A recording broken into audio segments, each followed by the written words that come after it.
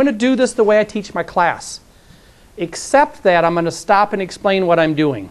And the reason I do that is that if I don't teach this the way I teach my class, I turn into one of those people, and I did it one time. I saw it. They lectured for 2 hours on active learning. We didn't take a break. And there was a PowerPoint presentation the entire time. I took lots of copious notes. And then at the end, he said, any questions? None of us had questions, and so we left. And my only question was, how in the world would you lecture about active learning for 2 hours? So what I want to do is, this is how I do my classes. The difference is going to be, I'm going to stop and explain what I do. Because I find that if I don't do that, if you pick some things up, which I hope you will, and say, ooh, I'm going to do that in my class, it may not work real well if you don't understand some of the delicate things I put in there that make it work. And so as a really, really quick example is if somebody here asks a question or offers a response, I might, as he's answering, kind of walk over here saying, oh, that is really good. I like that. Huh, well, that's very good. Okay, well, can anybody add on to that? And of course, what I did was several things right there. By making him turn, I drew the audience in, or the class into him. Otherwise, you have people in the front row who will forget there's a whole class behind them.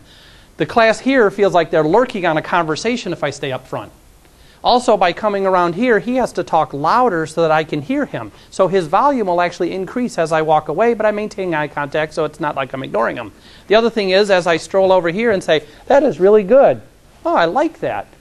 These guys know what's coming next. Anybody can add on to that? And you've been thinking about it before it actually even you get called on. So the reason I stopped and would explain something like that is if I just do it, you might leave here saying, oh, that was a lot of activity. That was some good stuff. And then you try doing the same thing, but stay up behind the lectern and it won't work. So I'll do that periodically. What that means, and I have to take a couple minutes to kind of lay this all out or the thing kind of falls apart, is that means it's going to feel a little disjointed for some of you. Because we'll be in the middle of doing something and I'll stop and say, okay, did you see what just happened there? And then we'll kind of do this narrator scene where it's like, let's talk a little bit about what just happened, and then we'll come back to the activity. So those of you with a little bit of ADD, you're actually going to have fun today. Those of you without, it's time you suffered just a little. So I think that'll do. All right. Oh, one last thing. If you have any questions, please ask them as soon as you have them. If I don't call on you immediately, it's just because I'm trying to finish a thought. So if I look right at you and your hand is up, and I kind of nod a little bit, then you know I'm going to call on you. Just give me 30 seconds to a minute to kind of find the break where I can say, okay, yes, what would you like? But do ask as we go along. It also makes no sense to save if there's one thing, and I apologize to anybody in here I offend with this one, if one thing that always catches me is when someone says, okay, please hold all questions to the end. Say, but they won't be relevant then. And so that issue of just ask questions whenever you have them. Okay, the apathy thing. The way I got started in apathy, I was asked to guest lecture once. And when I guest lectured, I thought, how am I going to do this? The guest lecture was, how do we process information? How can you help the students so they can be better at learning? Because it's a crazy thing. There's certain things that we as humans don't process very well. Number one is thinking about our own thinking, metacognition. I'll talk about that one in the afternoon one. But thinking about our thinking. We do things and don't even realize we're doing them. You start to go to the grocery store and you're at work on Saturday. And it's like, why am I halfway to the office or to the school? I don't know why. So we don't know why we do some of the things we do. So it's kind of helping students to process that. But we don't teach our students how to learn. We assume they've learned that in high school. If you've ever caught yourself saying, I can't believe the students can't write an essay. This is so frustrating. I can't believe they can't write the essays. This is so frustrating. The next semester you're reading essays. This is ridiculous. Somebody needs to teach them how to write essays. I have a little rule for myself. About the fourth or fifth time I complain about something, if it's within my control to do something about it, I start doing something about it. So now I teach my students how to write essays. What's really cool, we are working in a whole profession where, with the exception, and we could argue about this a little bit, but with the exception of some clinical skills and some research skills, nobody is taught how to do their jobs. Who teaches the president of a university to be a president? Well, they're a good faculty member oftentimes, and they become a chair, which nobody really teaches them how to be a chair. And then they become a dean. Nobody really taught them how to be a dean. And then they become maybe a provost, and then maybe a president. I was just talking to a chancellor, James Measer, at at Chapel Hill, and we're running a little workshop on training leaders to be leaders, and the first thing he said was, nobody ever taught me how to be a leader. It was all trial and error. Teaching, trial and error. Students, trial and error. So we're like in this really effective business where it's all trial and error. And how do we succeed? We don't assess. Now, side things. All right, so here's the deal. Guest lecturing in this class. I thought, I want to teach students how they process information and what goes on there. So what I'd like to do is come up with something that catches their attention. You know that feeling like, bam, I want to know that thing. You go by a billboard and you don't know what it is, so you look it up. You read something in the paper and you think, I want to know more about that. So I thought one way of doing that would be a little magic trick. So I went to, and you can get this off the YouTubes if you want to, but I went to a newspaper, clipped a little article out. Now, here's what I need to do here real quickly, is I just want to make a line here so we don't get mixed up with which is the front, which is the back of this article, so the front and the back there. Okay, so I've got an article. Here's how I did it right in class. There were 20 students in class. Well, just imagine 2, 4, 6, 8, 10, 12, 14, 16, kind of like the first 3 rows. So I went into there and I said, okay, everybody, before I get started, I want to show you a really quick little magic trick. So I got a newspaper clipping. I'm going to take a card that is blank and write a word on it.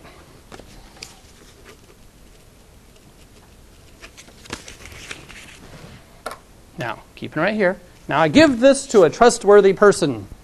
Yeah, I don't think so. Okay. Don't look. It's nothing personal. You just looked a little shifty. Okay. I like how you say nothing personal and it's supposed to make it okay. Now, what I'm going to do is I'm going to cut this newspaper clipping, and what I need to have somebody do is just yell cut when I get to any spot you want me to cut. Now, I'm going to look at it just long enough to line up the scissors so I don't take out my fingers here, because if there's one thing that we worry about in the medical school area is an ADD person with scissors. So, all right, ready? Get ready here. Wait, I'm not lined up yet. Okay, I'm going to line. Okay, somebody say cut. Okay, now, I'm staying away from that. Could you please pick that up and tell me, yeah, that's good. And what's the first word in that article where I just cut it? Financial. Financial. Okay, now if you could take a look at that card and what did I write on there? Financial. Ooh. Anybody interested in how that was done? Yeah. Raise your hand if you're interested. That was like less than half. Never mind. Okay. Thanks. I thought that would work. Okay, here's the deal. Now, I'm going to come right back to this in a second. First order of business. I did it just like that. And I said, okay, raise your hand if you'd like to know how that's done. And I did it a little bit slow. Okay, raise your hand. First thing you need to do on your piece of paper there is write a number down from 0 to 20 out of 20 students. How many students do you think raised their hand? Keeping this in mind. Intro level class, fall semester. As soon as I'm done, the teacher is going to go back to teaching. So I'm a guest presenter, but as soon as I'm done, he's going to start teaching again. And I don't know, I think that's all the relevant information. And it was the first time I ever guest lectured in this group. So what number would you put down a number? Got to write down a number here. All right. I got a number. Now, with your numbers, find people in, I don't know, groups of 4 or 5. 4 to 5 would be ideal. You guys can just spin around here, it would work out well. But about 4 or 5 people. And what I'd love to have you do in just a few seconds, compare, well, first of all, and I'm sorry, again, I apologize for getting overly excited about this. If you don't know who the 4 or 5 people are, just introduce yourself very quickly. And then look at the numbers and compare what numbers you have. All right, that was just a quick comparison there. Let's see where you ended up. So just as kind of the range, what kind of numbers did you come up with? So where was your high and low number? What about you folks? From what to what? 4 to 12. 4 to 12. Okay, 4 to 12. That's quite a difference. Yes? 5 to 20. Ooh, 5 to 20. 5 to 20. And you guys? 10 to 20. You guys? 15 to 21. Yeah, 20. Oh, 20. Well, could have been 21, but that would have, okay. You guys?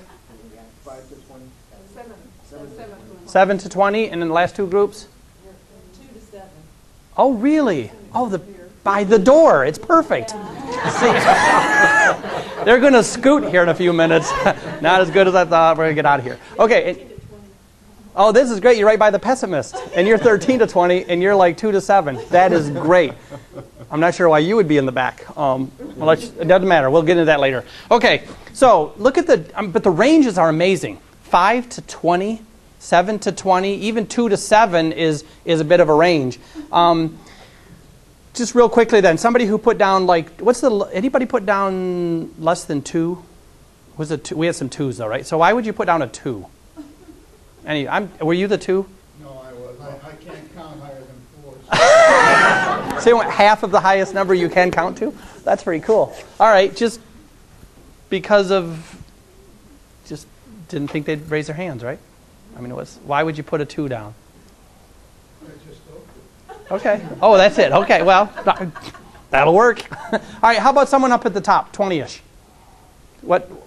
I just figured everybody would want to know. I wouldn't think. And you weren't the teacher, so you wouldn't be intimidated. Oh, that's a good point. So that's true. It'd be a little less intimidating, perhaps. Okay, one other one? I just thought everybody would Okay. want to know. All right, great.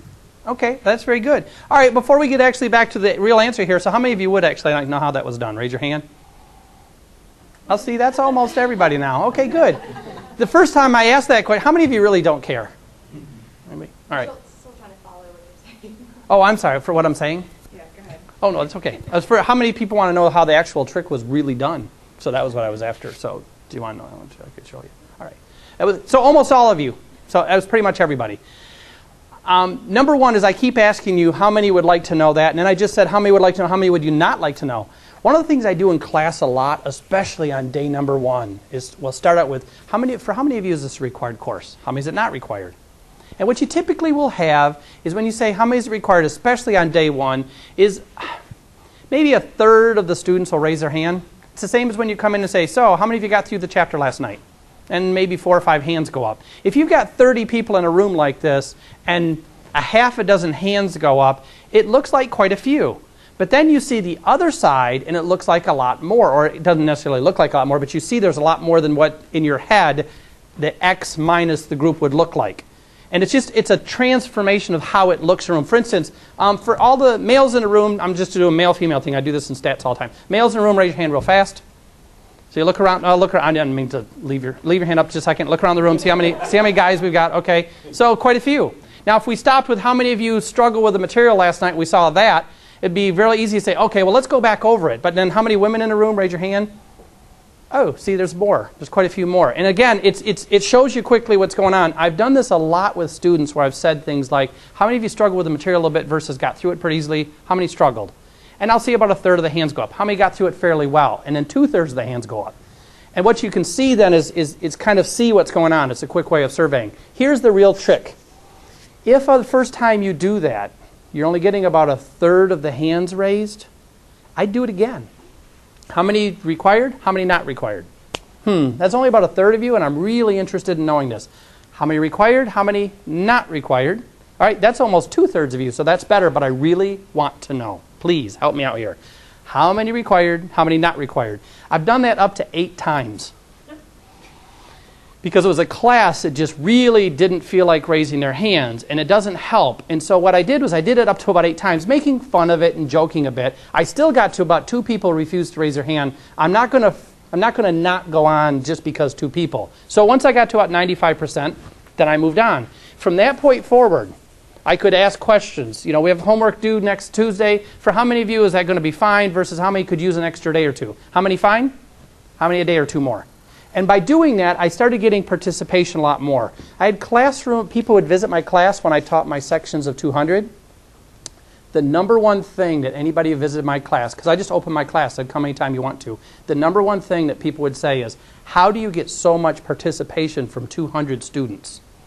And part of it is that I expect it, starting on day 1. Look, everybody, I really want to know how many of this, how many of that. Get into small groups. If they're not into small groups, I walk up and talk to them real quickly. So the point is just keeping them active is really important. So that's the big issue. Now, back to the magic trick thing. The reason I do this in class, and I actually do this thing in class, anytime I teach statistics, which is by far my favorite course to teach, history of psych I use it in my intro psych class. Those are the 3 classes I primarily teach. You could use it in just about any class to start conversations. In statistics on day 1, many of the students are very nervous about the class. Many of the students are just not happy about the class. If you take the total sum of individuals in a psychology required psych stats class that are both happy about being there and excited about what they're going to learn. I mean, happy in general, just and thinking I can do this material. Out of a class this size, it'd maybe be 2. So if I start out saying, okay, everybody, what we're going to do in here is we're going to study statistics and statistical processes. We're going to do analysis of variance and one sample t-tests, and we're going to do correlation and some chi-square. This is going to be exciting stuff. They don't, So I start with this. Now, very quickly, I've already talked about ranges in here. If we started out with, and I didn't take the time to do it, but in my class I would have. Which group had the biggest range, by the way? And if we did that, and the student said, oh, I think the group over there that was 5 to 20. But we had 2 to 13, so we were close. All right, now we're talking about ranges. We could talk about highs and lows. We could talk about medians, or not medians. We could talk about the means of the groups. You could take it. I could have them calculate a mean real quickly. Hey, by the way, just add up how the numbers in your group and then divide by how many people in your group, and I want to find out what the average is for each group. I can be doing that on day 1, and then this is great. Then I explain to them, okay, those of you who are really, really nervous about statistics, we're not going to get to that for almost a week, calculating measures of central tendency. That comes in like chapter 2, chapter 3. So don't worry, we'll get there, but you're already ahead of everybody, or ahead of the book. And that relaxes them completely. It's just amazing. So I use it for that critical thinking. You can come back real quickly right now. I use this for classes whenever I teach critical thinking and say, how is it that I might have been able to do this trick? And I have the students come up with testable hypotheses. And they'll jot down what they think I might have done. And then we can go about doing, talking through how we would actually test that. So that's another possibility. If you want to, and I'll show you how you can do this, you can manipulate it so the word on the card is a major word that you want to kick your class off with. Say, okay, now I've got your attention. Let's talk about financial for just a minute. So there's ways of playing around with this one. By the way, so back to this whole thing. 0 was the number. Not a single student raised their hand. I did the trick. I said, how many of you would like to know how I did that? Now remember, I did it in this class just to catch their attention and get that whole process going of what does it mean to really want to know something. Nobody raised their hand. I thought, oh, crud, this is the best thing I have today, because that was my starter. I said, okay, well, let's move on. And so I moved on. Young lady in the front said, all right, if you want to tell us, I'll listen. Oh, pushed a whole nother button for me. Oh, could I please do that service for you? Could I please explain something to you? Because that's what I live for. You can't say those things, but it was going on there. And then there was a guy on the other side who said, you know you want to tell us, just do it. Now I thought, you know what? No, I'm not going. I was going to tell you, and now I'm not going to. And then what I told him was, at the end, when we get to the end, if you really want to know, you have to remember, and then I will show you. Because I was just pissed. And so I moved on. I did the whole presentation. I got to the end, and at the end, the instructor said, any questions? They asked a couple questions about learning and everything. I said, okay, well, we're out of time. And it was right on time to go. And then one person, the same young lady in the corner, says, excuse me, you were going to show us how to do that magic trick? I said, oh, well, if you'd like to see it, I guess I can show it to you. I had to do that because of how she worded it. But I did it nicely. And I said, okay, the rest of you go ahead and go. The 2 of you who ask can stay, unless you want to stay. All 20 of them stayed. They were all interested. Now, the reason I started out with that, and I wanted to run through this quickly too, is because this is really, really important. Even back to when we were students. Now, I know we got very different ages in here. There's some variability there too. When I was a student though, and I'm just going back to like the 70s, it wasn't all that cool to be excited in the classroom. Some students were, some weren't, whatever. But to be the one that sits in the front row saying, ooh, ooh, ooh, call on me, nah, not so much.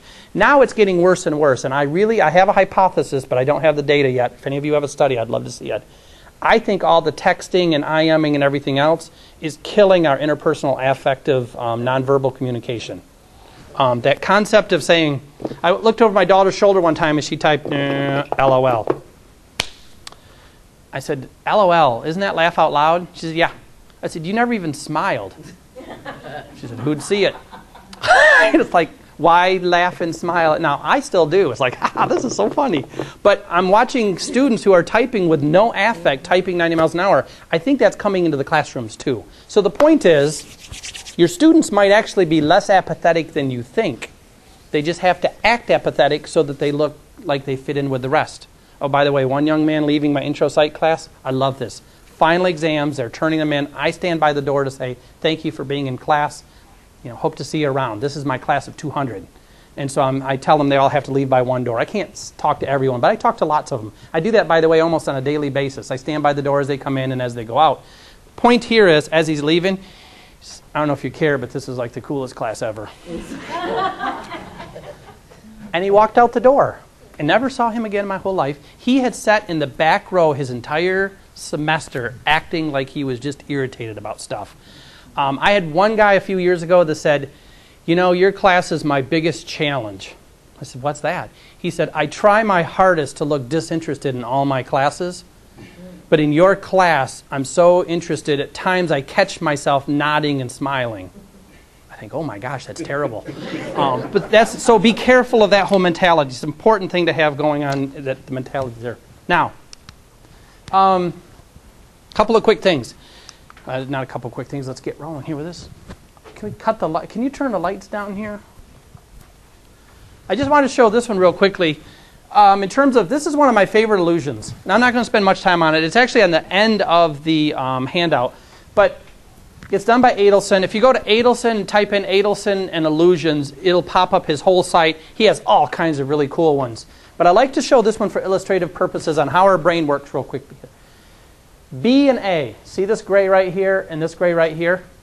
Exactly the same shades of gray. They're the same darkness.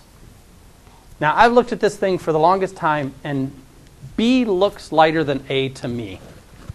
So I'm just going to I have to ask the question real quickly. How many see it as the same versus different? How many of you does A and B look like it's the same shade of gray? Raise your hand. Someone does? A couple? Okay. How many of it does look different? Raise your hand. All right, so that's good. So it's all about and there's a couple people that will. Now, why does A and B look so different? Well, first of all, I got to show you that they are the same. All I did was I went into the little toolbar and I drew in some black squares, well, rectangles actually. So I put one there, then I put one there, I put one there, I put one there, I put one there. Now, I still find that amazing. Now, we could do, and I can't do this because timing and everything, I love to do this, and I show this one to my students and say why, not just why this happens, what's going to happen when we take the boxes away? You know how you all of a sudden see something that was never there before and then you can't not see it? Someone illustrates a point or shows you something in a painting. It's like, I never noticed that about the painting, but now every time I look at it, it pops right out. And ask the students, when I take these black boxes away, is it going to go back to the way it was, or will they now look more similar? And you have them talk back and forth for just a few minutes. What do you think is going to happen? I love doing the quick pair shares in my class. I'm not a big one. This presentation's not on group work. That's a whole different thing. Group work is when you put people into groups and have them do big projects. The stuff I like to do are just quick engagement activity things. Get people hanging in there. If you have trouble with folks in laptops, for instance, I don't have trouble with folks in laptops. First of all, I keep them, turn to your neighbor and talk about this. And as they turn to their neighbor, I oftentimes, especially in classes of 30 or 40, will see people turn over and say, so what are we supposed to do? And if I see someone with a laptop open, and I know you haven't been using it for other purposes, so I'm just going to pick on this because it's open. But I might come over here, and if he turned to her and said, what are we supposed to do again? I say, you guys go ahead and work. I'll explain it to you. And it only takes, and I'm not being mean, it's just why would you interfere with their learning if you haven't been paying attention? And then I just explain it real quickly. I can do it very nice and very helpful, and the next time I go back to doing this stuff, I look over and he's paying attention. And if he's not paying attention, or if she's not paying attention, then I do it again. And the point is here is I keep them engaged. The other thing I will do is periodically I'll stop and say, now, this first came about with a lot of illusions done by the Gestaltists back in the 1950s. Oh my gosh, Köhler. When did Köhler... could you please look up the Gestalt psychologist in the 1950s and tell me what year Köhler published his first work? Could you do that real quickly if someone has their laptop open? And it's great because they're going like this. Excuse me? What do you want? Yeah, okay. And then they... 1954. It'll take them a minute. While it takes them a minute, I go on. Then they'll say, oh, it's 1954. I say, thank you so much. And then if you look, you don't need a magic eye to see what they're doing. You can tell. If you haven't done this, by the way, huge importance. If I've got a laptop open right now, and you're teaching, and I'm going like this, I'm mostly paying attention, and I'm taking notes. Good evidence, by the way, people with ADD do better if they take notes on their computer than if they do it with paper and pencil. Helps them focus for some quirky reason. So if you say no laptops in the classroom, you're basically disadvantaging some groups. So just be careful with that one. I mean, you can do it if there's too much distraction, but be careful with it. But the point is, if I'm doing that, now you can't see my screen, but if I'm doing this,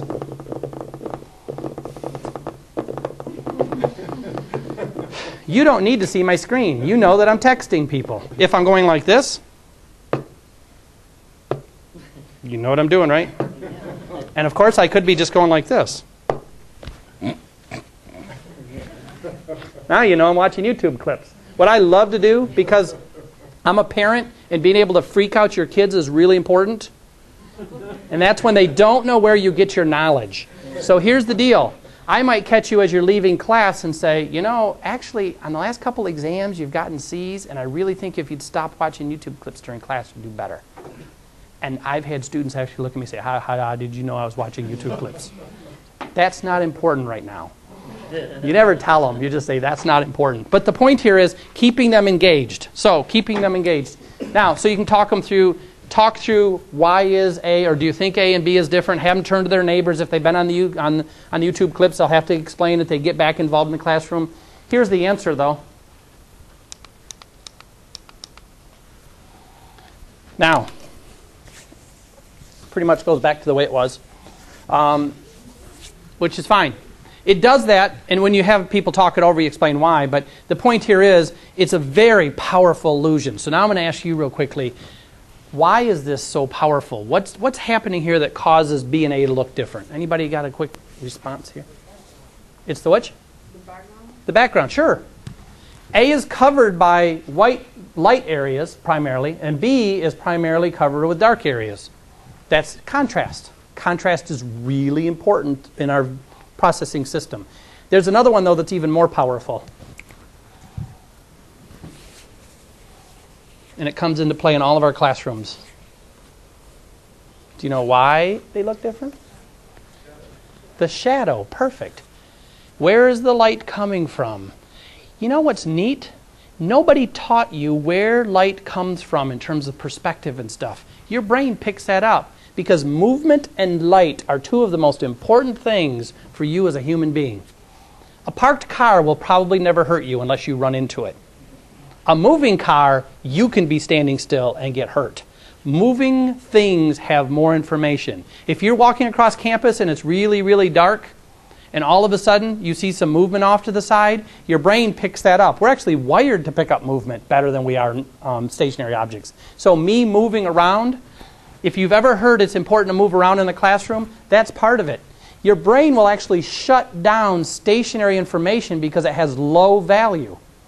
So if I stood right here and talked to you about the importance of teaching and learning and made sure to keep my voice as non-fluctuating as possible and actually didn't move, your brain's not only, well, you'd be a little bored, but it'd be a physiological mechanism. Your brains actually start to shut down the information. It's really pretty cool. In fact, I do some experiments with my students at times to see how long I can go before they start nodding off.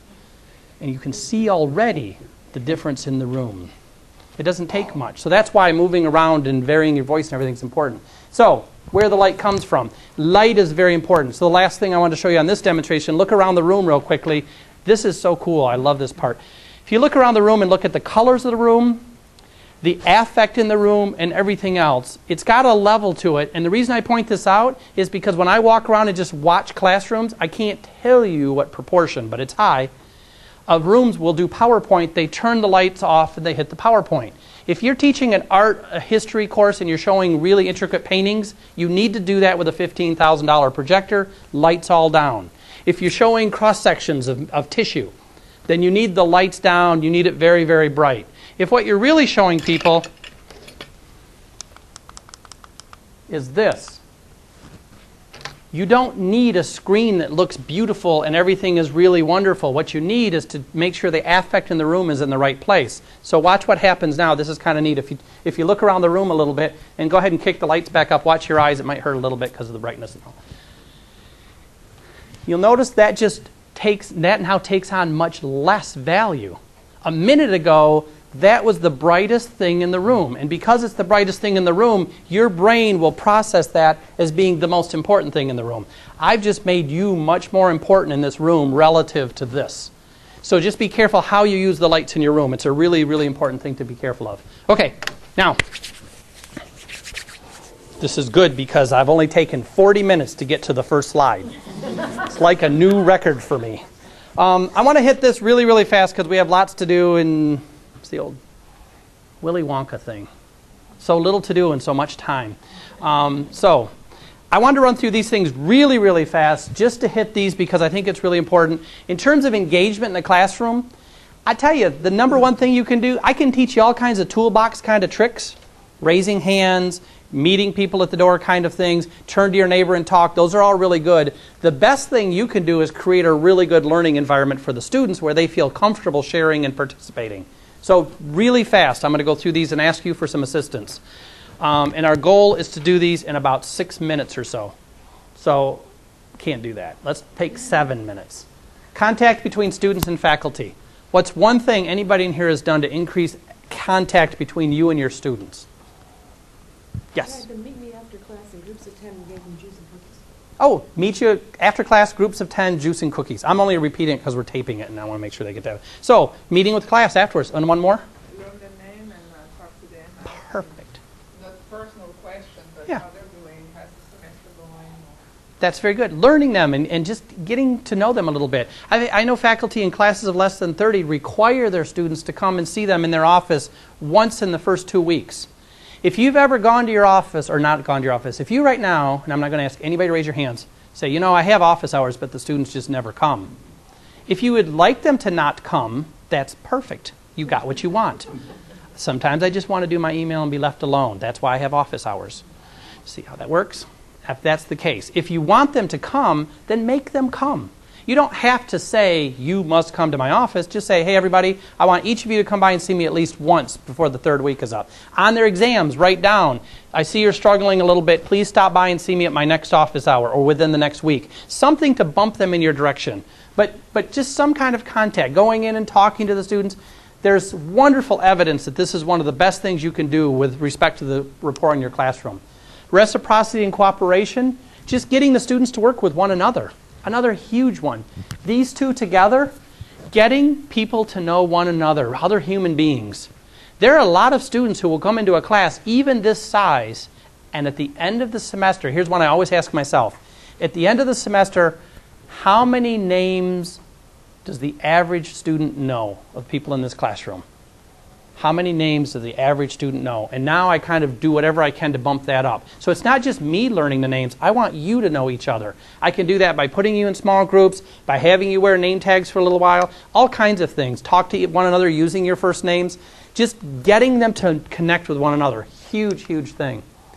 Active learning, anything you can do to get people involved in the classroom is good. Kind of connecting with one another. I'll come back to that. Prompt feedback. Getting information back to students as quickly as possible. Now, when I say as quickly as possible, prompt has 2 key characteristics to it. It's got to get back there before they need the information. I mean, you get it to them when they need it, I guess I should say. So if you have a weekly quiz, every Monday, you got a Monday, Wednesday class, and every Monday you have a quiz. Monday I give you the quiz. Wednesday, sorry, I didn't get your quiz back to you. Then I give it back to you the following Monday when you take quiz 2.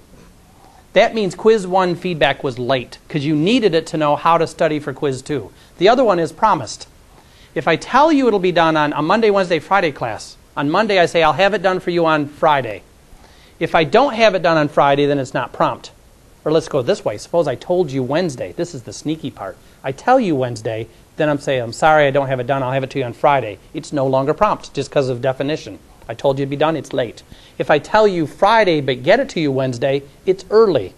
But if I get it to you Friday, then it's on time. This is how mechanics work.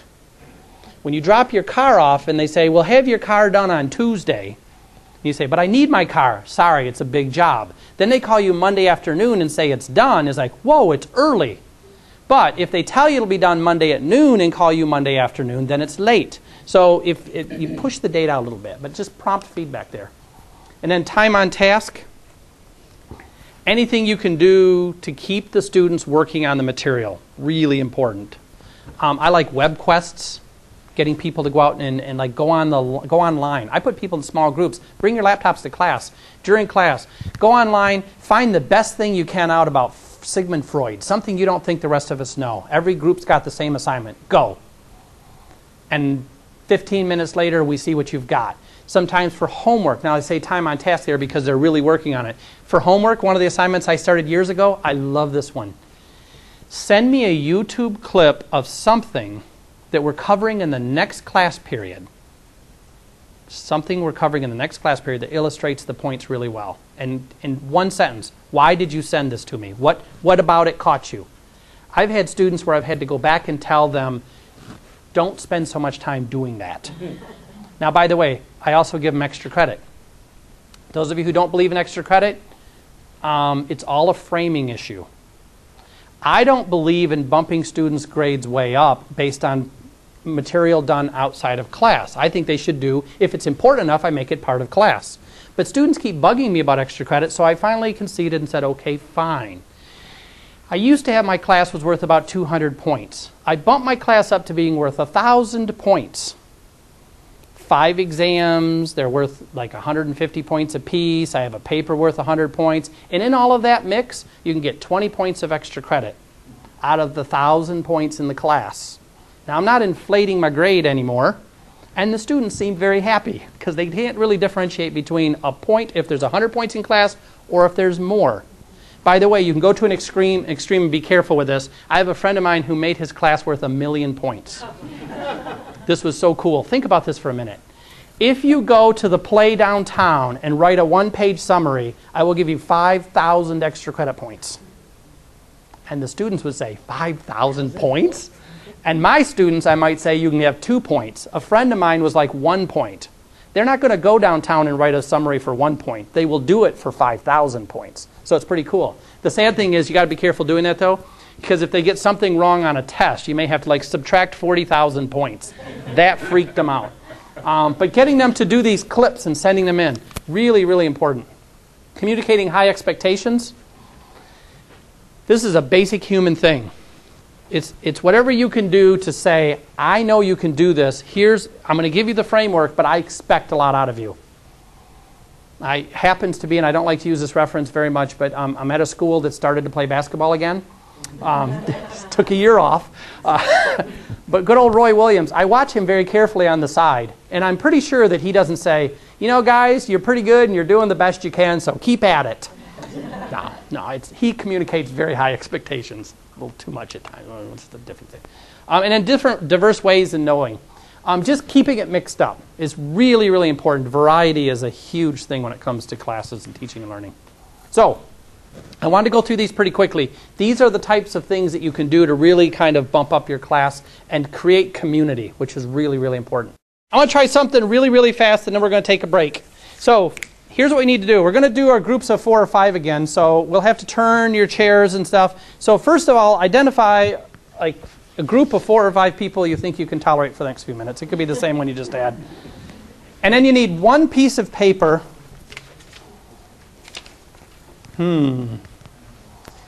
If you brought paper, each group just needs one piece they can write on. If you're really stuck, you can use the back of the evaluation. Now, this is something I use in my classes all the time. I learned this from Barbara Millis. Barbara Millis is in Texas.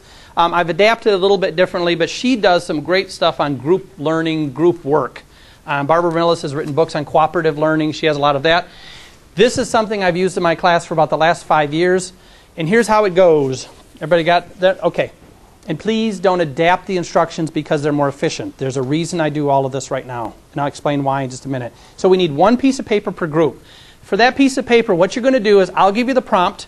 Once I give you the prompt, you write down what your response would be and tell the group, because sometimes handwriting is not all that good, say, I'm writing down sleeping in class.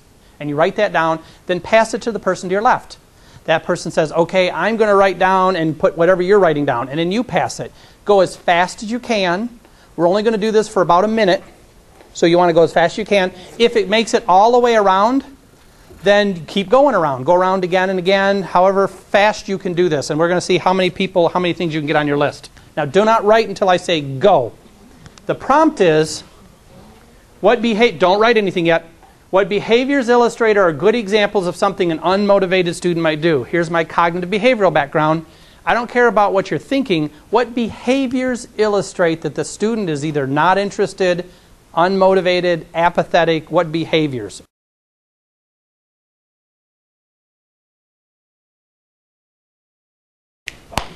All right, now, what I want to do is come back. This is a brainstorming technique that I like to use in class. I'm going to explain to you why we're using it and what we just found on your list. But I could never get my students to just brainstorm. Anytime I said, come up with a list of, they would all start debating the stuff on the list. Brainstorming is just get your stuff on the paper first, then let's talk about it. This little thing of passing the paper and moving as fast as you can seems to do that. If it's a complicated question, give them more time. That, by the way, was what 1 minute and 15 seconds feels like. If it's more of what are some possible side effects of a certain drug? What bones make up a certain part of the skeleton? What are some possible ramifications of economic instability in a certain area? You could have just about anything, but if it's a little bit longer types of issues, you may want to give them 5 minutes of coming up with as many things as they can. And then once they do that, then you can start talking about them, which is what we're going to do right after this break. Okay, so now, we've done the things. You've gone around. And I did that break right when I meant to do that in terms of I wanted to get it started to have something go with activity just before you did a break. See, I'd been lecturing for quite a while. This is the part where I told you I'll do the side notes, the commentary every once in a while. This is how I teach a class. In my head, I had been actually lecturing for a bit of time, and I'd gotten off into that for a little longer than I wanted to. But we were covering it pretty quickly. I was doing a little bit of asking questions back and forth, but nothing with really any energy. If I then take the break, that's the perfect time for people to think, I think I'm going to go check out some emails. Or I think maybe I'll keep walking. There seems to be a lot of lecturing. So what I wanted to do was change up the energy level just before the break. So I had you do that quick activity, but there wasn't enough time to finish the activity. However, what I was hopeful for is the activity be enough to say two things. Number one is, oh, that's pretty cool. I want to see how it's done and what's done with it. And number two, let's see what the outcome of the activity is. But the other part, of course, is just the energy level. So that's why I did that. All the time during class, I'm kind of monitoring the energy level and trying to figure out. And I have kind of in my back pocket lots of little think, pair, share kind of concepts that I can do. Now, for those of you, especially relatively new teachers, do not worry that in addition to keeping track of the class and doing all this stuff, you're also supposed to be super monitoring everything else and how confusing that can be. This is not a confusing thing. Basically what it is before I start class, I might do 3 or 4 prompts that are at different times of the class period that would say, if things need to just be changed up a little bit, or if I need a quick break or something, then I'm going to use one of these things. For instance, I could have had one in there that says, what types of activities do you use in your class to really get the students involved? And if I had that off to the side, then to be perfectly blunt, if it came to the first 45 minutes and I thought I really could use the restroom right now, or boy, the class seems to have a little lethargy, we're a little dropped a little bit, I could say, I know what we're going to do. Tell you what, let's turn to your neighbor and come up with one idea of something that you use in your class that is really good and active learning and it tends to work really, really well. And after you've talked for about 3 or 4 minutes, we're going to report out. All right, well, turn to your neighbor. And you guys would turn to your neighbor. I would have 3 or 4 minutes that I could skip out real quickly. I could take a drink. I could whatever I need to do if I need to sort out my next notes. The point is, you can have those ready. And if you don't use them, you just go right by them. So it's not that big a deal, but having those ready is a good thing. All right, now. Does that work in medical school? In which part of medical school? The classroom environment. Depends on, I mean, I got asked, I'm a big one for which kind, you mean the general lecture kind of classroom? Yeah, the massive lecture time where this is gross anatomy 1, we're going to be doing... Oh, good one. It works really, really well. Actually, it works better. If there's one thing that we can do in medical school is get the students talking to one another a little bit more and get out of a really strict, I have got to teach you 117 things today. Now, I'm glad you brought that one up because I'm going to take the side step right now. I use the room such that I know that I can't keep going until I get back there. I'm on 2 tangents right now. But this one's an important one. And I won't ask you to raise your hand, but the number one question I get from people who are really serious about some active learning kinds of things is, but I have so much to cover in class. Okay, number one, if you've got a lot to cover in class, I recommend that you start out reading the book to your students and read the entire book to them. Because that will make sure that they learn it, right? No, not necessarily. First of all, you don't have time to read the entire book to them, and they have to learn some things on their own. Oops, I've already got you on the slippery slope now. If they got to learn some things on their own, the question is, what do they have to learn on their own, and what do I actually have to explain and teach them? And one of the big issues we run into is if you have to learn of every bone in the body, is that I have to teach you every bone in the body.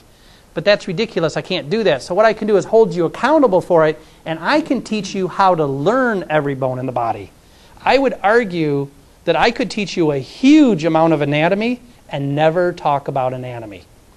What I could do is I could say, okay, this time we're going to focus on the ear. We're going to focus on the ear because it has some of the most delicate bones in the entire body. Now, tonight, what I want you to do, I don't care, work alone, get into groups. Research shows groups are better. But by the time you come back to class, I'm going to hold you accountable for the ear. Any questions? And really bright students will say, nope. And then you can talk to them a little bit about other things. But the point here is, now I'm turning the learning over to you. Having you walk through the door and say, okay, get into groups of 4 and make sure you've got 5 minutes to make sure you understand the ear. And now you spend 5 minutes doing that, then I start quizzing people, holding you accountable for the material. So the point there is there's things I can do like that. I'll stop periodically, and this was done actually in the physics department at Harvard, was started, show a multiple choice question. Say, okay, everybody, here's a question that's going to be very similar to what you're going to see on your test. First of all, how many think, multiple choice, how many think it's A, how many B, how many C, how many D? If they mostly have it right, say good for you, and we move on. You've also shown them how the questions are going to come out on the exam. So now they know how to study a little bit. But the best part is, if a bunch of them get it wrong, say, okay, turn to your neighbor and convince your neighbor of your answer. Now you've got 1 minute where they turn to their neighbor and think, I think it's really B, and here's why. After a minute, you come back and say, okay, now how many A, B, C's, and D's? Eric Mazur kept the data. It's amazing in 1 minute how fast you can shift it. And in a medical school kind of environment, that works really, really well. I'll tell you a little secret. There's a class. Let's call it just someplace that I don't know. It's someplace way out west. I don't know. Chestnut Hill, California. Where there's a medical school and they have a class with course capture where now they capture everything that happens in class and stream it so the students can go back over it. The class has 300 students enrolled. Average enrollment or average attendance, I could do the game again where I ask you to estimate it and then talk to your neighbor about what you think it is. I'm just going to cut to the chase for timing. 6. 6 people out of 300 showing up for class. 294 deciding to watch it online instead. They came and talked to me a little bit about this and said, we've got a problem here. I said, are your students learning the material? I said, yes, but they're not coming to class. I said, you don't have a problem. They're learning the material. You've created an effective correspondence course. Is that what you want? They said, no, we don't want that. And I said, okay, that you can change. But you notice what I've already done with that whole game? Is what's your outcome? If you want them to learn the material and they're learning it and not coming to class, this is for all of you. If your students don't come to class and learn the material, you have to first ask yourself, does that bug you because it feels like they're not coming to see you? Or does it bug you because they're not learning? And if they're learning and you're okay with that, that's pretty cool. If, however, you want to teach them interactivity and let them see the nuances in the class, then have interactivity and nuances in the class and have them come for that. But the point is, we have to be careful because if it's just dumping material, that'll happen a lot. So, all right, I just want to go on that because the content stuff is a big one. It's the one reason people will say, I would do more active learning, but I don't have time. Today hasn't been a phenomenal illustration unless I point out that one thing that I said at the beginning. Notice that I keep taking these side notes to explain to you why I'm doing what I'm doing. This activity that we're in the middle of that we started 20 minutes ago, so far has taken 75 seconds of your time in terms of doing the activity. If you knew what was coming, so I said, okay, we're going to do the paper passing thing, so everybody pull out a piece of paper, get into groups of 4 or 5. Okay, maybe that'll take 30 seconds. Here's your prompt, you got 60 seconds. You're into maybe 2 minutes of class time, and then you're moving on. So this doesn't have to take a lot of time. Let's transport us back to the point where we had been 2 minutes into this activity. Here's the next thing I would do. I'm now going to ask groups to report out. As you report out, I'm just going to point at a group. You tell me something on your list. If somebody else has the same thing, cross it off your list. So there's no repeats. If somebody else says sleeping, your group doesn't say sleeping. Cross it off. That keeps things moving. Now, the other thing is, as soon as you read something off the list, pass it to somebody else. You can pass it to the next person. So if I come back to your group, I have somebody else reporting out. So it's not the same person all the time. Okay, so to get it started, everybody, every group, somebody's got to grab their piece of paper. You ready for reporting out? All right, here we go. Oh, I almost forgot. Pass your piece of paper, 2 people to the left. 2 groups to the left? No, just two people within your group. No, back this way. 2 people to the left. If you got 4 people in the group, it's hilarious to watch people go left or right. It doesn't matter. It's going to end up halfway back.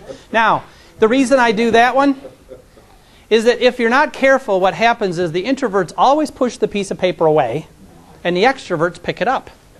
Introverts are individuals who want to think through things and process a little. They don't like getting called on a lot. Extroverts are individuals who begin sentences, curious how they might end. They're just people who want to report out. So the point here is, I do this with my groups all the time, is I'll say pass it to the left. The next time we do this in class, I might say hand it to the person to your right.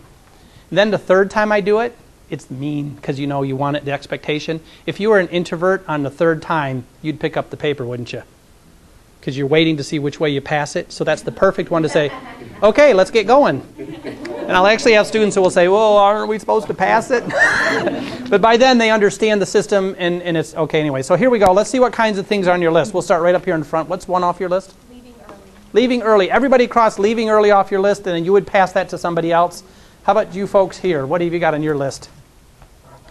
Avoid eye contact. Avoiding eye contact is a good one. Cross it off the list and you guys pass yours. Okay, one over here.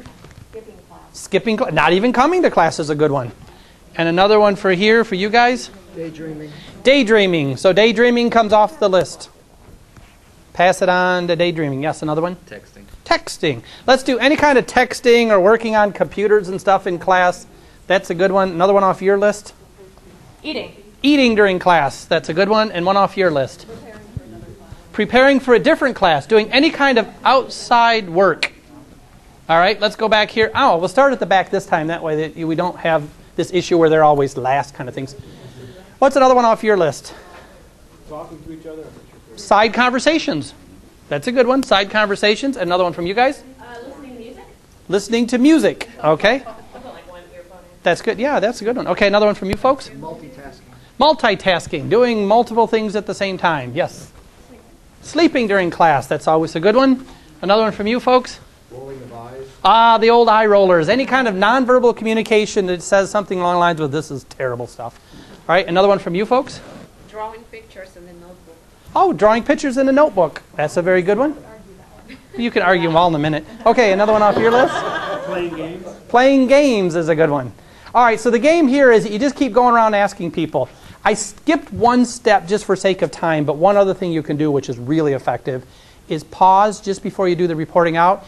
Say, in the group, you guys talk it over, and if you don't understand something that's on the list, make sure that everyone in the group understands everything on the list. If you don't understand, ask your things. Don't you guys do it. I don't want to spend the time here right now. But if you do that, then that allows you, as you're having people report out, here's the cool part. As they're reporting out, if you get to a person who never talks in class, doesn't matter what it is, you can say, oh, that's a really interesting one. Could you explain a little bit more about that? And you don't want them to say, well, that wasn't my item, that was actually Sally's. So you'd say, if you give them a chance to talk about it, you say, okay, just tell me real quickly why that's on your list. The point there is you can call on people and it doesn't look like you're picking on them. So I'm going to stop with that. Let me just ask generally, anything that on your list that you didn't get to that you think is a really, really pressingly interesting one? Not participation. Okay, not participating. That's very good. Yeah, that's one of the big ones I get too, is that people who refuse to engage in active learning kinds of things, which we can get back to in a minute too. Any others? I had a person write a few weeks ago, making out in the back of the classroom. Oh yeah. If your students are necking in your room, I'm just telling you, as a colleague, because we're all in this together, do something about it. Just catch them after class. I don't know, bucket of cold water. I don't care. Just get them to stop. Someone else? Oh, yes.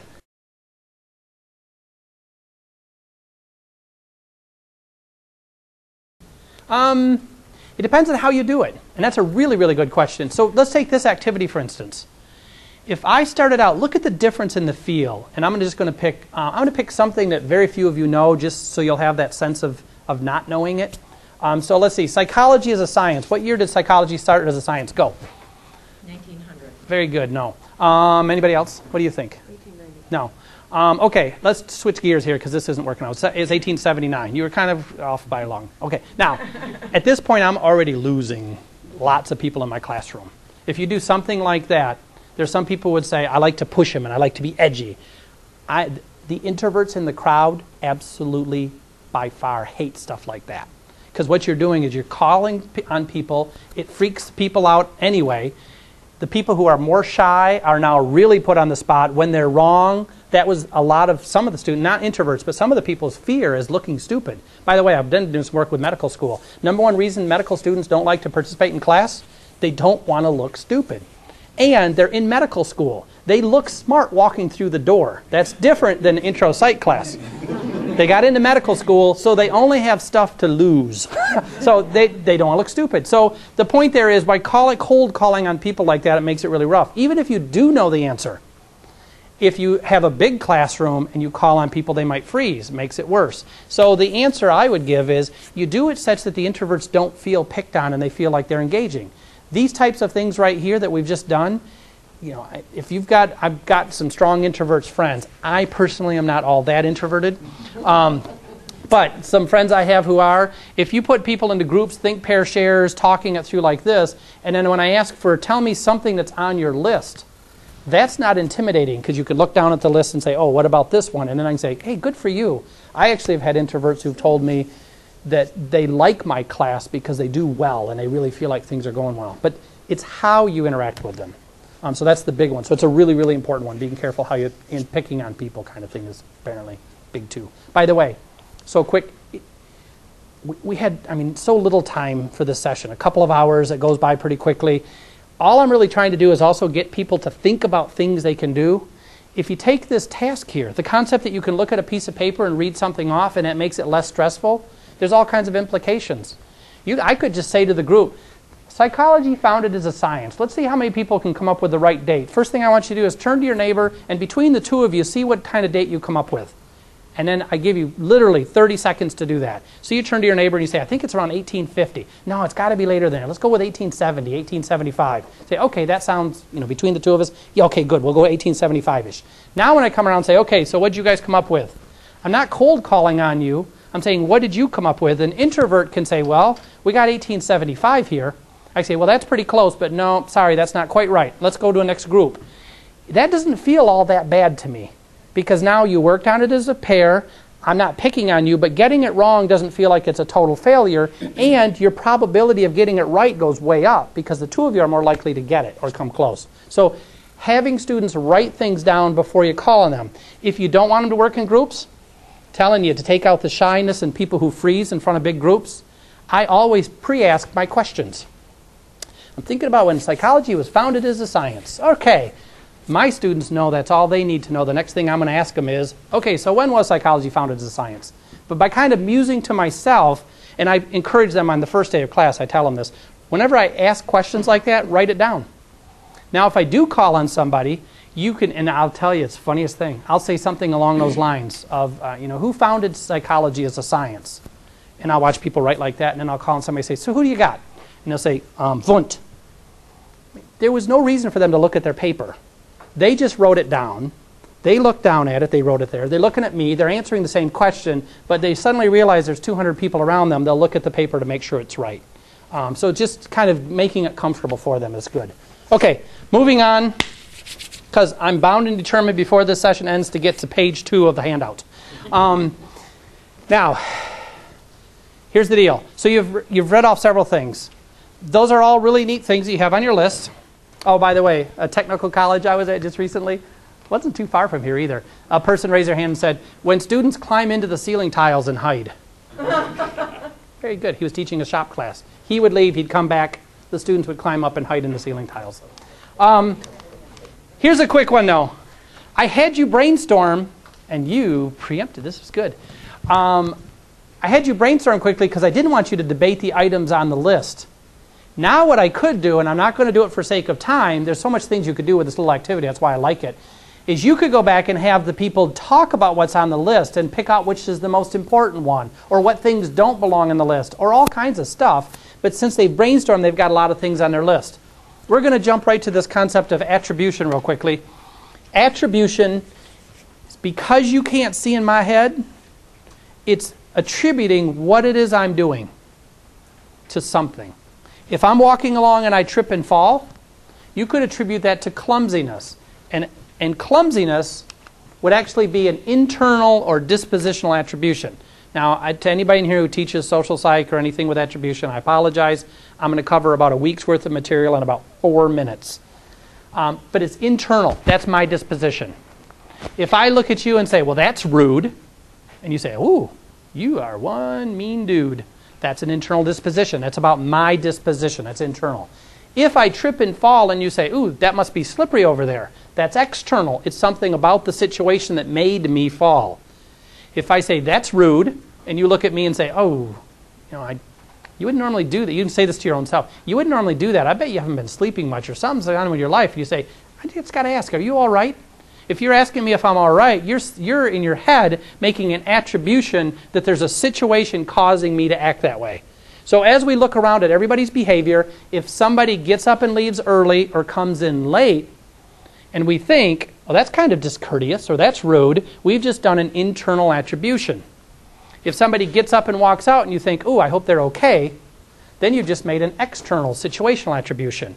By and large, we do something called a fundamental attribution error. And again, you can read about attributions. There's all kinds of nuances in this stuff. But a fundamental attribution error, I don't think I have it there yet, nope, is that we tend to look at others and we think dispositionally. We tend to attribute our own behaviors to situational. My friend Milt Cox, is he outgoing? Nah, he's actually pretty reserved. He's a pretty reserved kind of guy. Am I outgoing? It depends. If it's teaching, I'm over the top outgoing. I've never tried acting, but I think I would be good at it.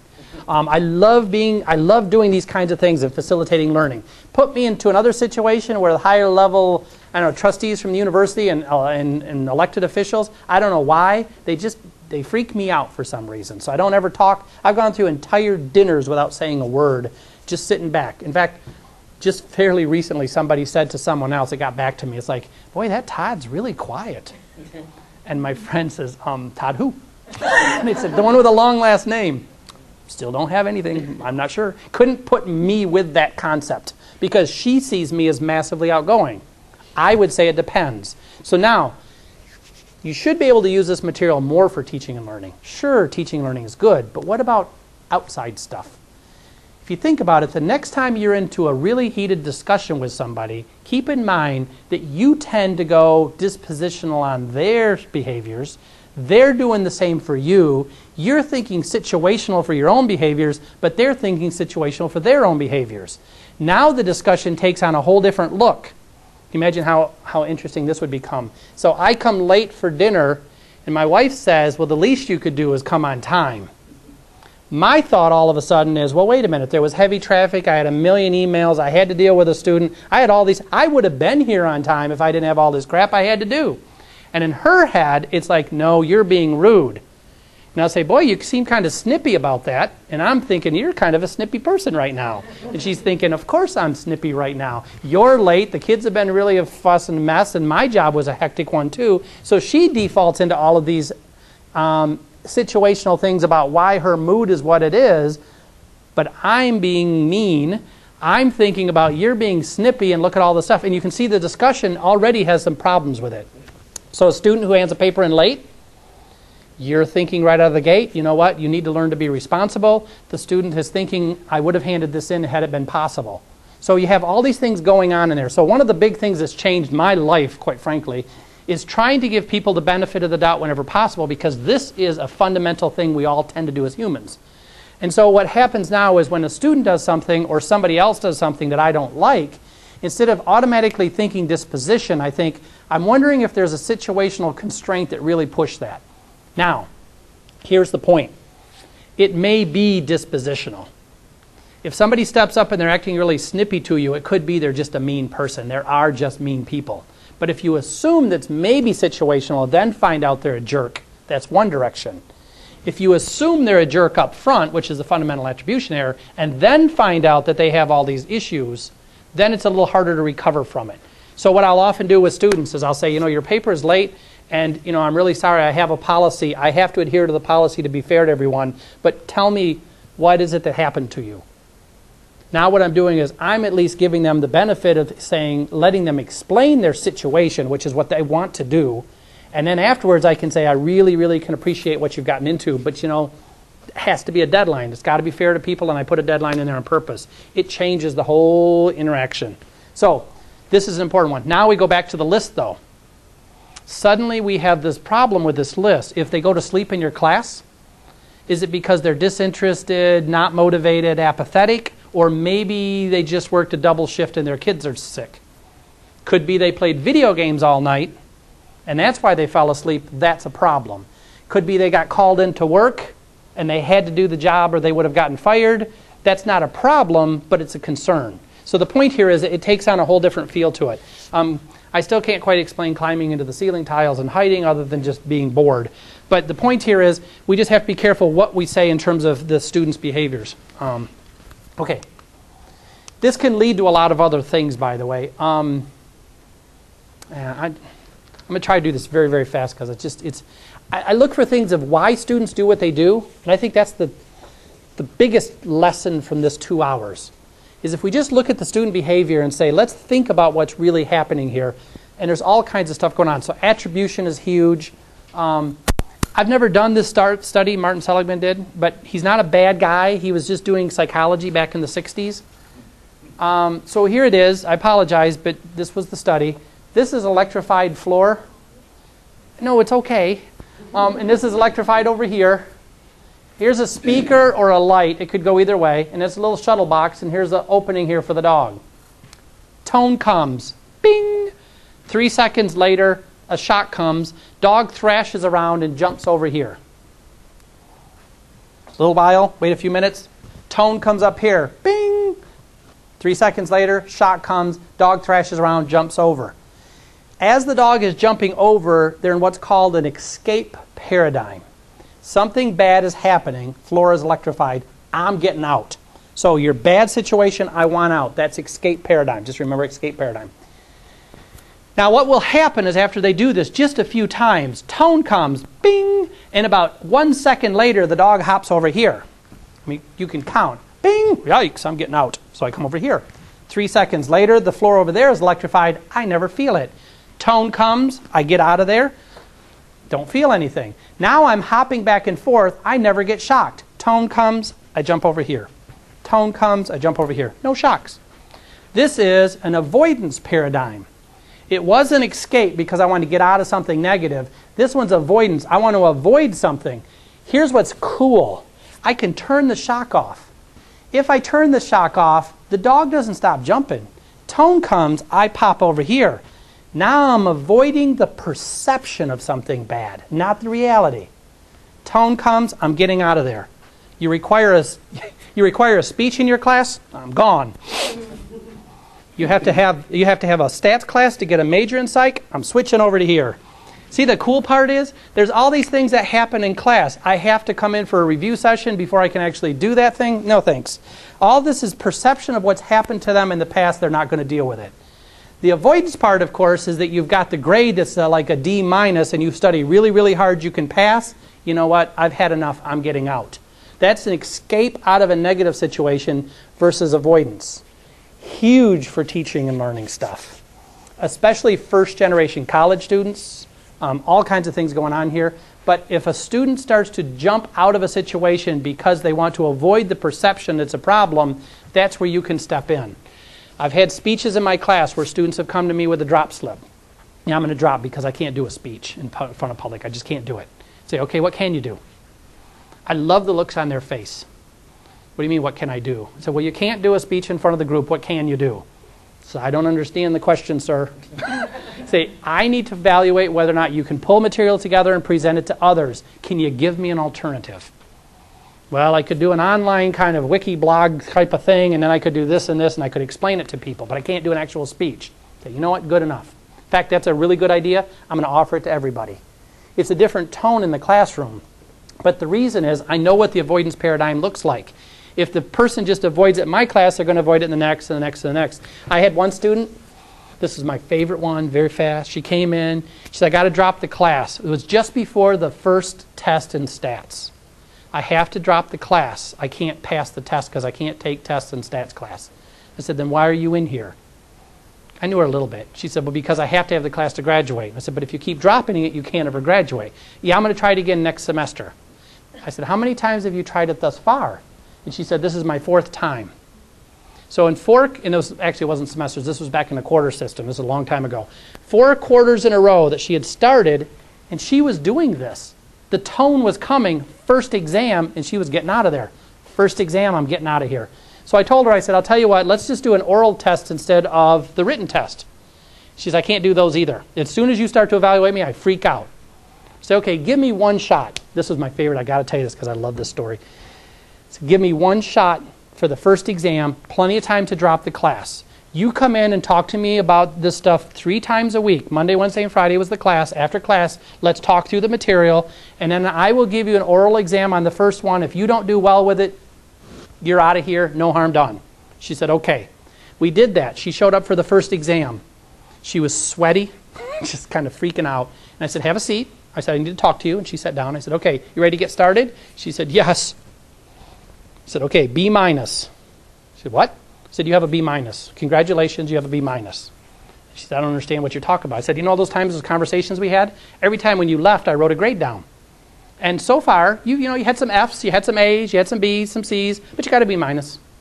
And now I know this was like 20 years ago. Today, I'm not sure I would do the same gig. But the point is, she then was funny because she said, I have a B- in stats class? I got to go call my mom. And she went to call her mom, and then we came back. And by the end of this semester, she did a couple of oral exams. She took the written final exam in the classroom. She was sweaty that day, and she scored like a D, but she did it. And the point was that we worked through this scenario of kind of little by little edging her. Now, again, I wouldn't suggest you should do that. What I'm saying is I recognize that first point where she was just avoiding it, and it wasn't just that she didn't want to do the work. It had some history to it. The other one, by the way, is the misattribution.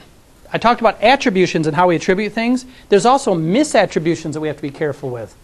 For instance, real quick study. You all have insomnia. You can't sleep.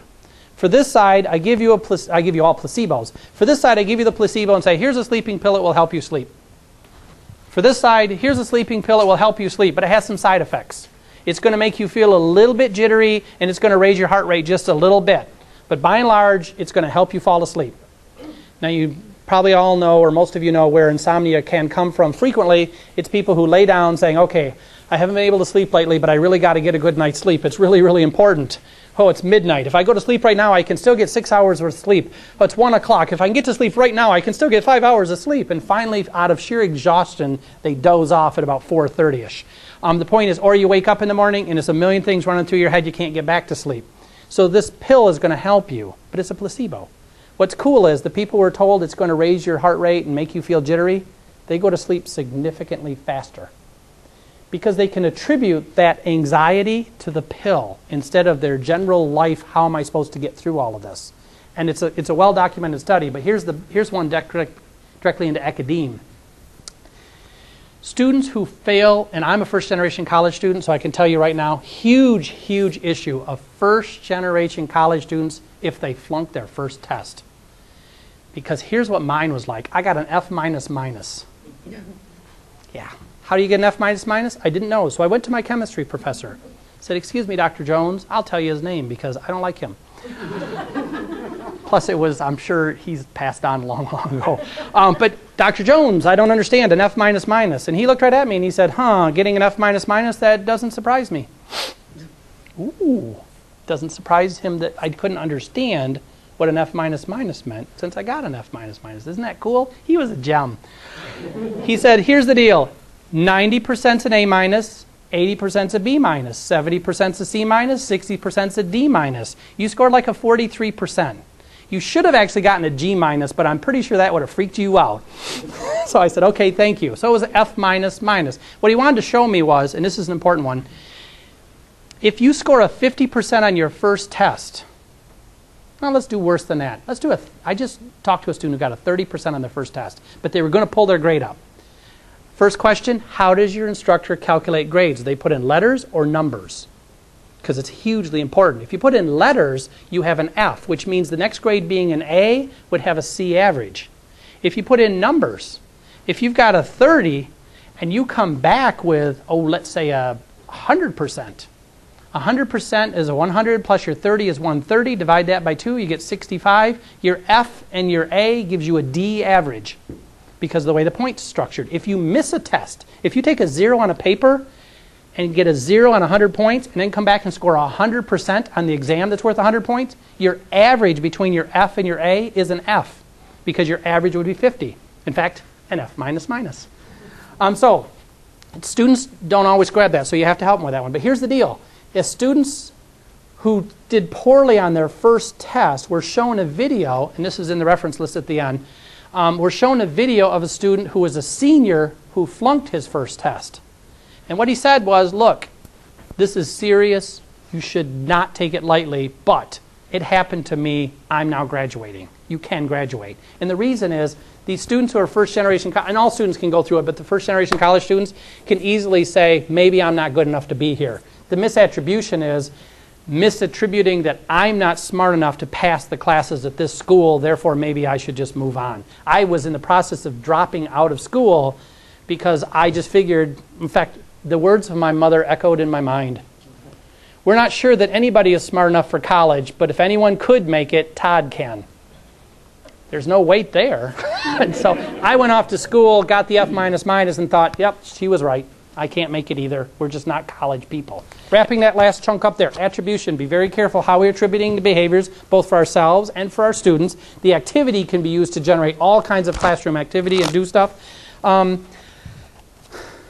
want to still try this thing. I know our timing is a little light, but here's the deal. Everybody needs one quick index card. I keep using the word quick. I don't know why, but it's bugging me now. One index card each. Pass those around as fast as you can. Here's what I've got for you. This is an activity I use in classes all the time when I just can't quite seem to get the students rolling, and especially early in the semester. Really good early in the semester. Everybody got one?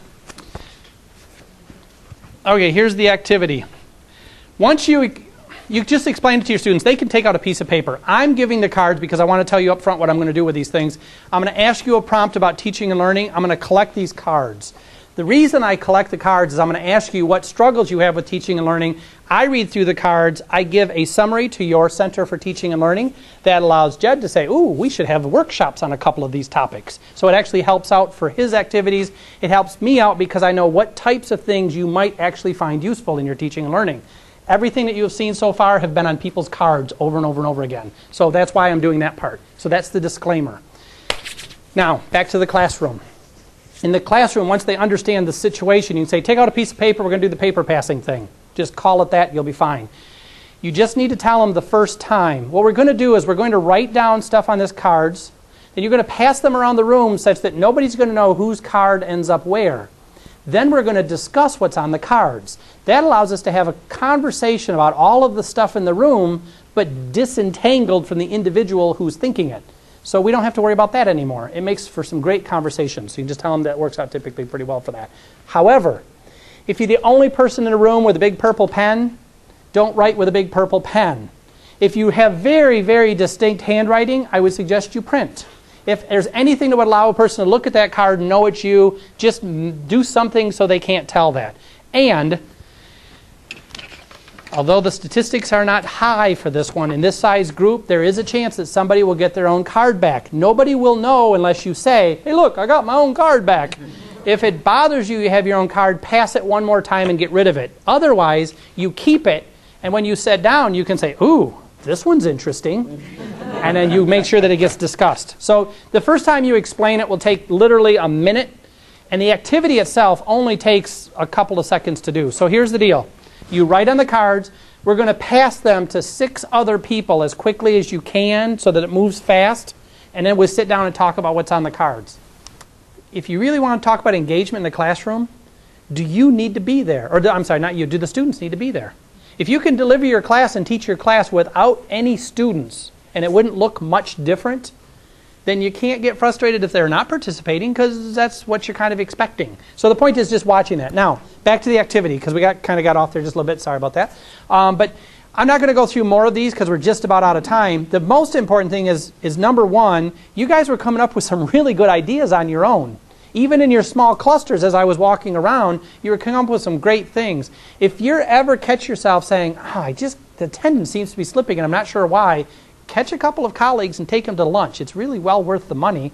And just say, hey, can we talk about attendance stuff? Or just asking around a little bit. The point is, you've got lots of stuff in the room here that can help one another. In terms of an activity, you saw very quickly the activity takes off.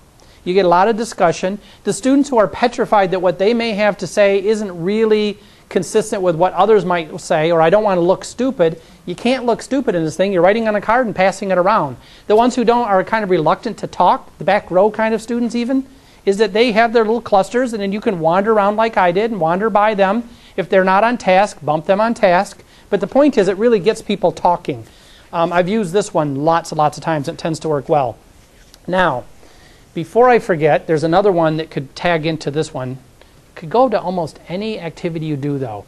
If you ever run into a situation where I'm calling on groups, for instance, and I get to a group, and we'll just pick on these guys right here, and they say, yeah, sorry, we didn't really get to the task. That deal where they don't have anything to report out, you always have people report out because that holds the group accountable. Be very careful about doing a task like this, then saying, okay, we're at the end of the hour, so we'll pick this up on Wednesday. Because you've just demonstrated that had they not participated, it would have been okay. So you hold them accountable by calling on groups, asking for volunteers, writing a short summary, somehow hold them accountable. But if a group says, yeah, sorry, we didn't get to it, I'm very proactive towards students and pro-students. So I try to, and I mean that seriously, I try to really watch out for students. But part of that is not always letting them off. It's the same type of thing with kids and everything else. Workers, I do the same thing. If I've got employees and they didn't do their job, and I say, well, that's okay, try harder next time. It doesn't help them. It doesn't help the whole situation. So I don't let them off. If this group said, yeah, we didn't get to it, I would be very positive. I would say, you know what? Focusing and getting to the end of a task can be very challenging. Hang around after class. I got some great tips for you. Okay, next group. Now, I did that publicly, not quietly. If I did it quietly off to the side, then you guys would all think they got away with it, even if I caught them after class. If, however, I chastise them and yell at them, then that's a bad tone for everybody. If I do it like I just did it, you all can go, ooh, and kind of smile. You know it's not a big deal, but they also didn't get away with it. Then when I finish class, and I've done this with groups of 200 people, where I've had groups, and then I call on groups, and a group off to the side said, yeah, Dr. Z, sorry, we were talking about the parties this weekend and didn't get to the task. Said, hey, no problem. After class, you and I will chat a little bit about some techniques for staying on task. And then I finished my class, kept talking. We did the lecture, did a little more activities and stuff. And at the end of class, I'd say, okay, everybody, well, make sure you read chapter 3 for tomorrow. And I guess I'll see you. Any questions? No questions? Great. See you later. Okay, you guys. Now they all pack up and we just chat real quickly. So why didn't you get there? Did you have a problem? What's the issue?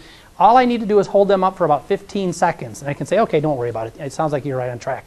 That's enough. I'm not going to make them late for their next class. I'm not going to chastise them. I'm not going to make it mean. It's just holding them accountable. And it actually has worked really, really well.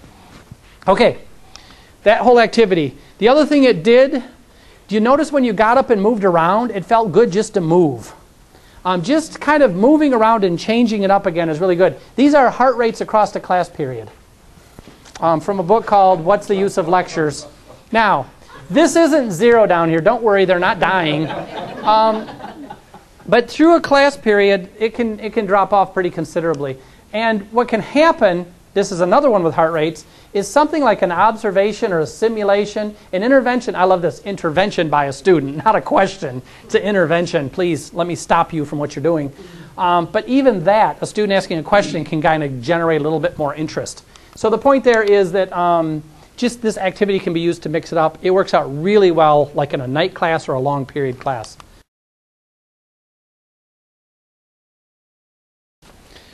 You want to see this thing? I can show it to you. All right, here's the deal. I was first shown this many, many years ago. Go to the newspaper, and it's a couple-step process. First thing you need, when you look at the newspaper, you got to find an article that's full justified. That's really important. And the longer, the better. So something that runs down the side of the article. Oh, my word, that has Duke on it. I've learned to dislike them, and I still don't know why. Okay, here's a good article here. It's a long article. It's full justified, so that article would work well. So number one, finding a long article that's like that. So I had mine that was like this one. Okay, those of you who believe in magic, this isn't real magic, so I'm sorry. It's sad.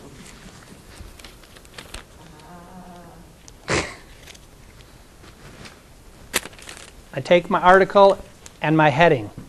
I turn the article upside down. Now this article is upside down, and then I tape it back on there. Once I tape it back on there, this would be right side up. Now I look at this one and I think, what's a good word? And I look down the front one. Here's financial, governors, federal, avoid. Ooh, I like avoid.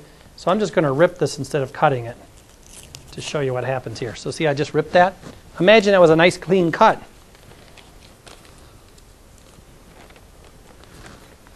Now I tape it. I show up with my article and I say, okay, everybody. And you can see what's going to happen. It doesn't matter where I cut it. When it falls to the ground, you will pick it up, turn it around to the top, and say, ooh, avoid. So it doesn't matter where the cut happens. Now, a couple of quick caveats on this thing. I'm showing you this because I was shown as a teaching demonstration a long time ago as a way to get students talking in the classroom. So it's not like you're not supposed to generally push this out to everybody, but you can use it in your classes. But you have to be careful. Of course, there's enough of you in here. If somebody else has already done it, yeah. Here's the deal. You have to be careful. If the back is another article, when I started, I said, let me put a line through this. I drew a pen. I drew a line through the back of the article. Because if avoid was the word and they pick it up, here's one. There was an article on the back. Instead of, what do we have, financial? If instead of financial, they'd picked it up and said, face. I would say, could you turn it over? And they'd turn over and say, oh, if I turn it over, financial. Ta-da! Not nearly as powerful. So I drew a blue line through the one side and said, no, the side without the blue line on it. So there it is. So that's the big one. The best way to do that, to get away from that issue, is to use the USA Today for your article. Because there's about a 90% chance if you find an article in the USA Today, on the back side is an advertisement. The paper's almost all advertisements, and then you don't have to deal with that.